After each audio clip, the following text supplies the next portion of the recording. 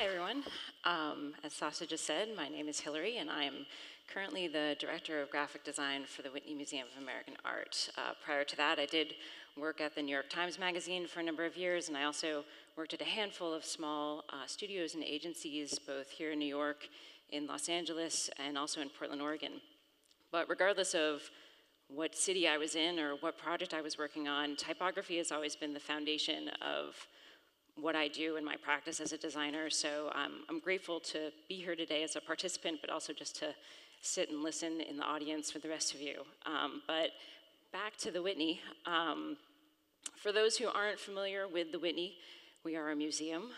We focus on modern and contemporary art. And we're founded about 87 years ago by one person, Gertrude Vanderbilt Whitney, who herself was a sculptor. And when she was practicing almost a century ago, all eyes were on Europe. There wasn't really a lot of attention being paid to American art, and that frustrated her, I think, personally, but also on behalf of all the people she was seeing, especially here in New York, making a lot of really interesting artwork. So she took it upon herself to start displaying and collecting the work of her peers, including such well-known names as Edward Hopper, Stuart Davis, many others. And when she amassed a collection that was close to about 500 pieces, she went to the Met with an endowment and said, please take these off my hands, I want people to see them. And the Met said, no thanks. So that's how the Whitney began, was her initiative to start a museum. So fast forward to today, we have about 22,000 works in our collection, and that's part of the reason 2 years ago we decided to build a new building and move downtown. From around I think it was 66 to about 2015, we were on the Upper East Side, an iconic Marcel Breuer building, which ironically is now being rented to the Met. We worked with Renzo Piano to create a whole new building, and it's, given the history of the Whitney, the graphic design department has only been around for about 9 years. I started there 5 years ago. And when I started, there were only 3 members of my department, myself and 2 designers. Over the years, given the monumental nature of building a new building and all of the work that that entails, I've been successful in convincing the Whitney that I needed more people to help make all this work. So we're now up to 6 designers, including myself. I've been less successful convincing them that I need a project manager or a production manager. So I rely pretty heavily on some tools, including an internal staff website, which helps mitigate all of the incoming requests. It looks like this. No one really sees this. So the staff has their pick at what type of project they need to do, and then they're directed to a custom form that tries to extract as much information from them as possible so that we can kind of hit the ground running. The other thing I rely on is one really tricked out Google Doc. And this is probably the scariest piece of typography that you're gonna see in the next couple of days. But this is all of our projects. We work on about 200 active projects at any given time. And dividing that up among 6, that means that there's about 30 active projects happening, including myself. So it's a lot to get through. Last year alone, we worked on 784 projects. The biggest stakeholder, no surprise, is our curatorial department. We worked on 161 projects related to exhibitions, and that includes the graphics you see on the wall, any ephemera that goes with an exhibition, even down to the wall labels.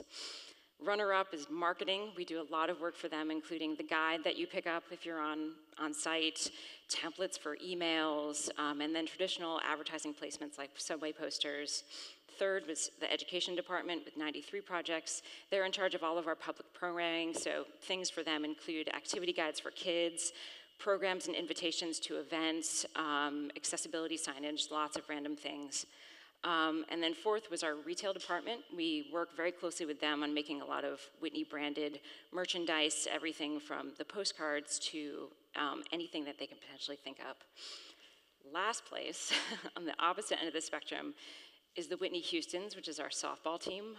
We help make them a t-shirt every year. I'm totally not kidding. There was a whole article in the Wall Street Journal on them last year, no joke. Overall, we work with about 30 departments at the Whitney, aside from our own, which each of them has their own staff, their own budgets, and their own perception about how the Whitney should be kind of communicated to all of their constituents. And all of that back and forth is a lot. So I counted. Since I started at the Whitney, I've sent over 31,000 emails, which a lot of that is trying to sort through how to satisfy the goals of all these different departments through all these individual projects without losing sight of kind of the overall brand of the Whitney. I've also attended 3,481 meetings. I've finished 5 sketchbooks. I just started number 6. I tend to work about 10 and a half hours a day and drink 4 cups of coffee. And all of that effort and caffeine consumed is generated all towards my 2 primary objectives at the Whitney, one being trying to create a space where excellent design is possible. I really want to set up my team so that they are able to put forth the best solutions, and that means having enough time, enough money, and enough authority to really do that. So my role, I see it, is to advocate for good design on behalf of my team to the rest of the institution, and just trying to make sure that we have what we need and educating the rest of the institution on what those ingredients are to make good design possible. The second objective is to maintain the integrity and vitality of our identity system. I'm sure most of you have seen it at this point. We launched it 4 years ago with the help of 3 brilliant designers of experimental jet set. The foundation of that system is one typeface, and no, it is not Helvetica. It is Neue Haus Grotesk, which was designed by Christian Schwartz, who I believe is in the audience today, and released in 2010. We have some pretty specific specs for all of our display type. It's pretty tight on the tracking at -20%, and also pretty tight in the leading at 80%. And in 100% of the circumstances is it left aligned. In addition to the one typeface, we have one mark, which is called the responsive W, and it's called that because it has infinite iterations. Shown here are some early invitations we did with the system, and you kind of can get a sense of how the W functions in there. The idea behind it was that we as a museum, for most of our materials, we're using artworks to represent the shows that are on view, the programming we have, et cetera. And artworks come in any number of proportions. They could be tall, they could be wide, they could be rectilinear. And what Natasha was saying earlier about all of our surfaces being rectangles kind of rang true to me, because a lot of that kind of comes out in how the W behaves. So if you take an artwork and you don't crop it, you use its standard proportions, you're left with kind of an odd space that's left over. And the idea was that in deference to the art, our mark, what we use to represent ourselves, would take up the leftover space. We would always give artwork the first billing and then use the scraps to represent our own identity. So that's what you see here. And also, side note, we try and match the headline typography on whatever we're using to the word Whitney in the mark, so it feels integrated and not just a logo stuck on top. Shown here is some early stationary pieces. Even when we don't have artwork, we try and keep the W dynamic and kind of see in the middle are the backs of our business cards. I insisted on printing 3 different ones for each box. And when the right time calls for it, we can get really playful with it, like on these bottles for the retail department. We can break it apart, we can duplicate it, we can just push it to figure out what application works best. And in digital space, we make it move. This display is really crazy right now. If you've ever been to our website, you'll know that if you scroll down, the W itself compresses into a straight line and then disappears. It was kind of a mathematical feat to ensure that the tight spacing that we have between the rule and the word Whitney was maintained at every breakpoint. And also, we make it move on our digital applications, such as film titles for all of our videos online, as well as the digital signs that exist outside the museum.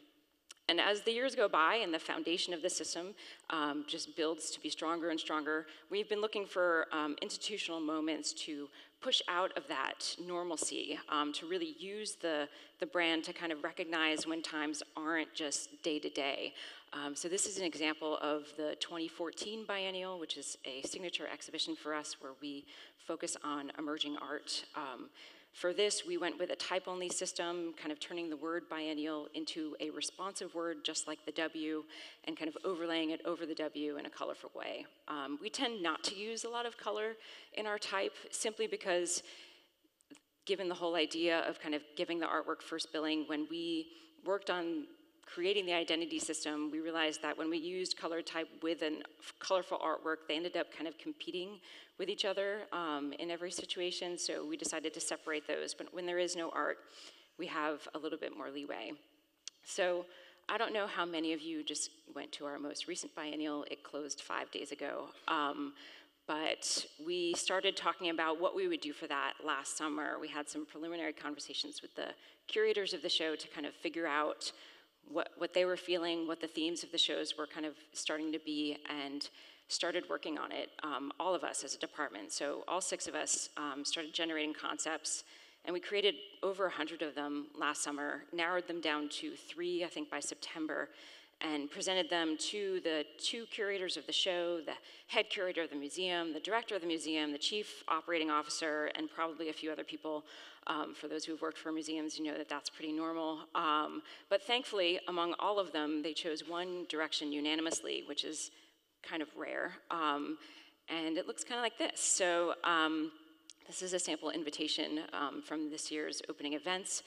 And this year's biennial had, I think, about 63 artists in it.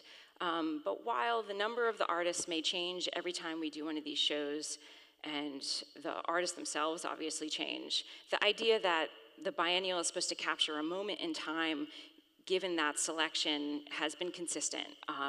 And kind of being inspired by that kind of notion of temporality, and also how important this show is to the Whitney, we were inspired to make what we did, which was turn the W on its side to bleed off the edges and become kind of this abstract bee of a net that then captured a wide array of images. This is another invitation.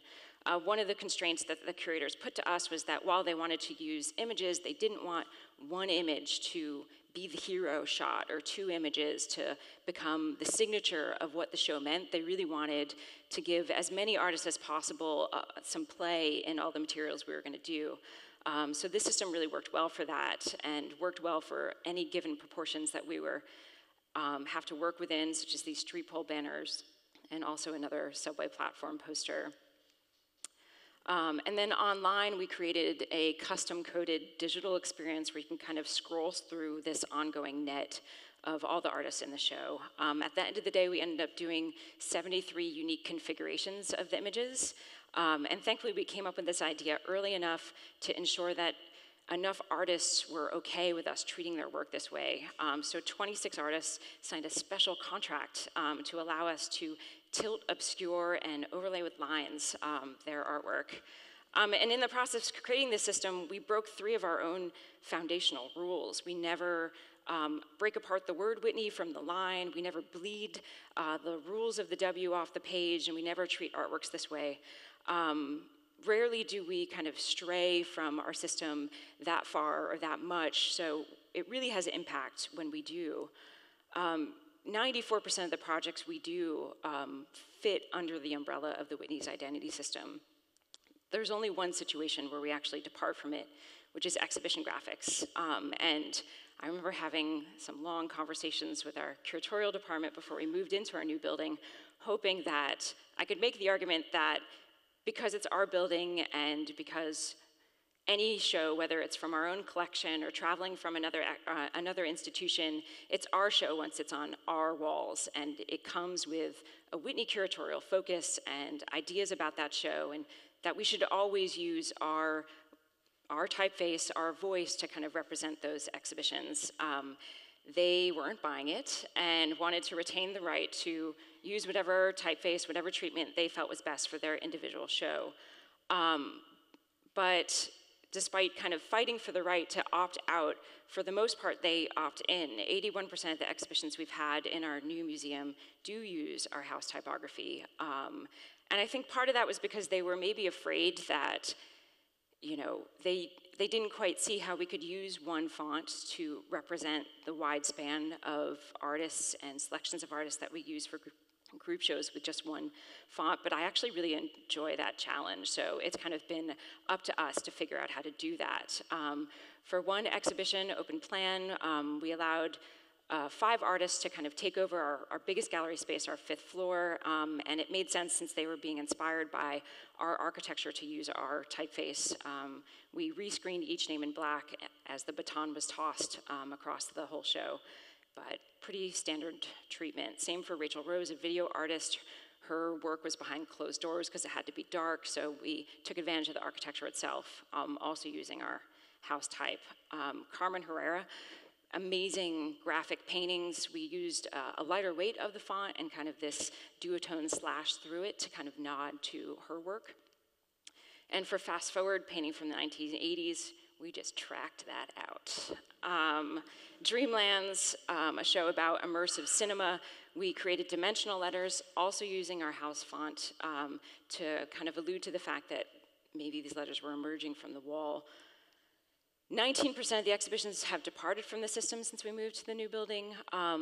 Even though I made that compromise and that agreement, I've insisted that anything we use still feel modern and contemporary. I just feel like within the architecture of our building and all of our other graphics, anything too outside of that would feel really out of place. So another example would be for Archibald Motley, a painter who did most of his work during the 20s. The curator of that show really wanted to use a 1920s font. So we heard that, but still wanted to use a very modern interpretation of it, which is what we did. In addition to all of the exhibition graphics, we have about 137 pieces of signage throughout our building that are also set in Neuhaus Grotesque, but only one instance of the mark, those digital screens that I think I showed you a picture of earlier. That puts a lot of pressure on our type treatment to pretty much carry the institutional voice throughout our institution, which is something we've been also exploring with retail products, just seeing how we can distill that while still feeling like the Whitney. So we started making some t-shirts and just using our font, our specs, and the words we use to kind of communicate who we are. We made a letterpress calendar, and my personal favorite, art criticism page flags, because who doesn't need to call out lack of gravitas on a daily basis? I've shown you a bunch of work today, and hopefully through it you've seen that the foundation of the Whitney's system is really typography. But if you'd like to see more, there's 2 places you can find it. One being the museum itself, which is at 99 Gansevoort Street. And the other is a website we launched at the end of last year, design.whitney.org, where it's the last 5 years of our work and counting. It's 50% photographs that we've taken ourselves and 50% photographs taken by the Whitney's visitors and shared on digital media. Have a look, let me know what you think, and thank you very much.